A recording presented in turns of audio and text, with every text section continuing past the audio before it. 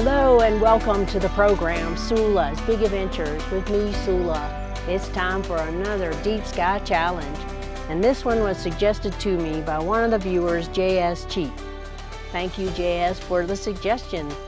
And it's probably something all of you have already looked at before and that I have covered before in an earlier video, and that is M13 or Messier 13, also known as the Keystone Cluster or the Hercules Cluster, the best globular cluster in the Northern Hemisphere. At apparent magnitude 5.8, it can be seen with any telescope or binoculars, and even with your naked eye from a very dark sky site under very good conditions. This Deep Sky Challenge is two challenges. Deep Sky Challenge number 1 is to try to see the Hercules Cluster with your naked eye. And Deep Sky Challenge number 2 is to see the propeller inside the cluster. Deep Sky Challenge number 2, the propeller requires big aperture, and it's hard to see it, and it doesn't show well or it doesn't show at all in astrophotos. So what is the propeller, you ask? Well, the propeller is a pattern inside of the cluster that looks like a cross or the Mercedes-Benz emblem, maybe. To see this pattern, I think you need about 10 inches or more of aperture in a clear night with no moon. Now, normally you can see the Hercules Cluster even if the moon is out, but if you want to see the propeller, give yourself every opportunity by choosing a moonless night with good seeing and good transparency, because you want to magnify as much as possible to see it. M13 is located in the constellation Hercules, which can be seen in both the Northern Hemisphere and the Southern Hemisphere. Though in the Southern Hemisphere, Hercules is very low in the sky, whereas in the Northern Hemisphere, it's much higher in the sky.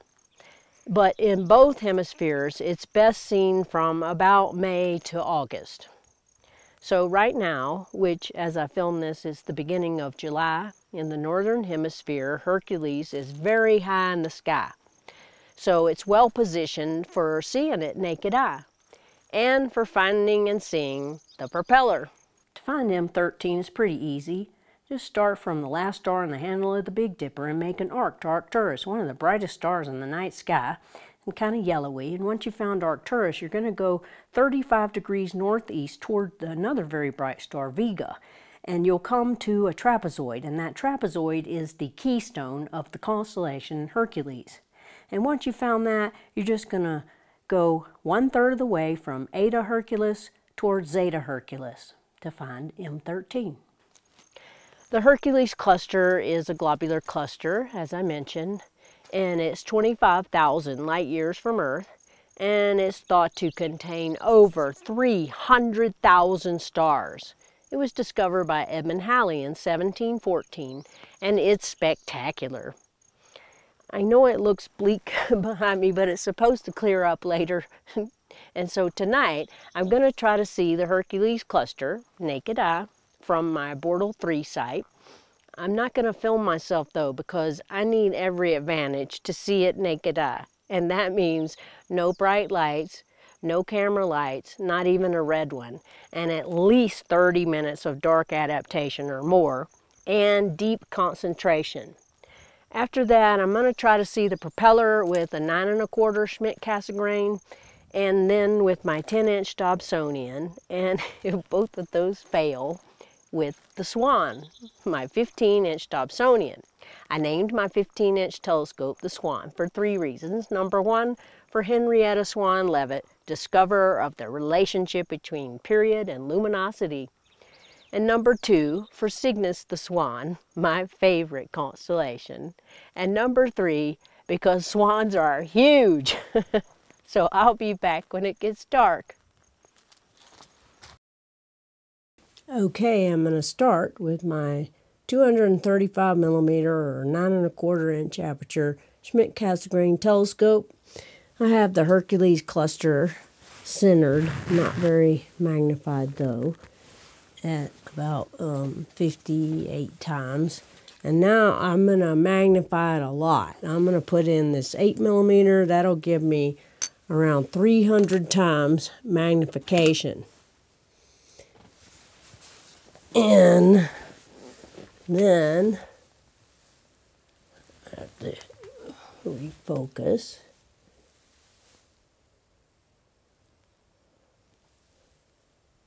Wow, beautiful. I'm going to turn off the light and study it and see if I can see the propeller. Be back in a minute.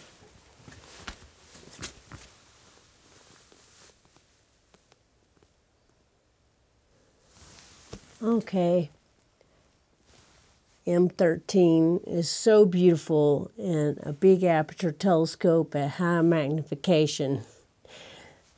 It's stunning, but I cannot see the propeller. So I think I have to go to bigger aperture. I know it's not much more than 9 1/4, but I'm going to try with my 10-inch Dobsonian.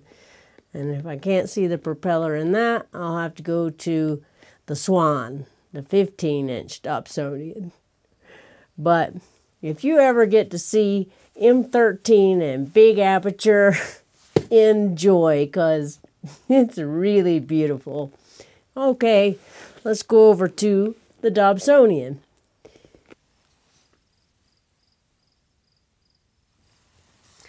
Okay, now I have M13 in my 10-inch Dobsonian at 200 times magnification, and I still don't see the propeller. So I'm going to try this 3mm.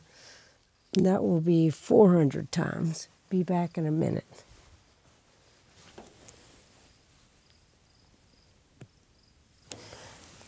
I can see the propeller in my 10-inch Dobsonian at 400 times magnification.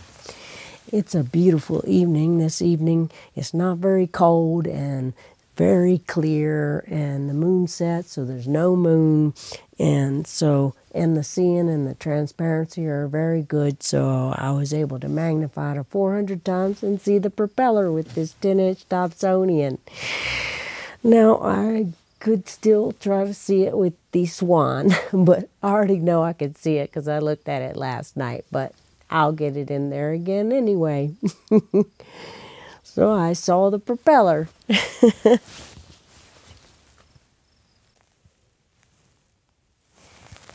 Okay, I see the propeller with my 15-inch telescope at 230 times magnification. It's like cheating with this telescope. What a great telescope. Wow. Hello again. Well, I was able to accomplish both deep sky challenges. I saw the Hercules Cluster with my naked eye, and I saw the propeller. Now, if you want to try to see the Hercules Cluster with your naked eye, go to a dark sky site, go on a moonless night, and go when the seeing conditions are good. But pro tip, try to see it with your naked eye first before looking through your telescope, because the telescope will give you unrealistic expectations about what it will look like with your naked eye, because it's tiny.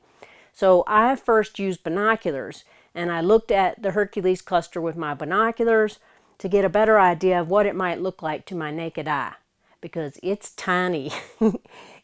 It just looks like a fuzzy dot, so you can tell it's not a star, but it's just a tiny little thing with your naked eye. But I saw it. Hooray! I saw the Hercules Cluster with my naked eye from a Bortle 3 site. And secondly, I saw the propeller. For the propeller, I didn't even try with this telescope. It's too small. But I think I could have seen it with my 9 1/4-inch telescope, but I didn't magnify enough. But anyway, I saw it with the 10-inch telescope, but it was hard. I had to use averted vision, and I had to look at it a very long time before I saw it. But I saw it very well with the Swan, my 15-inch telescope. So maybe you could see it with a 10-inch, maybe even a 9 1/4-inch if you have that. But you can do it. It takes patience, and you have to look at it for quite a while, I think, before you'll see it. So I hope you enjoyed it. I'll see y'all soon. Dark skies forever. Sula signing off.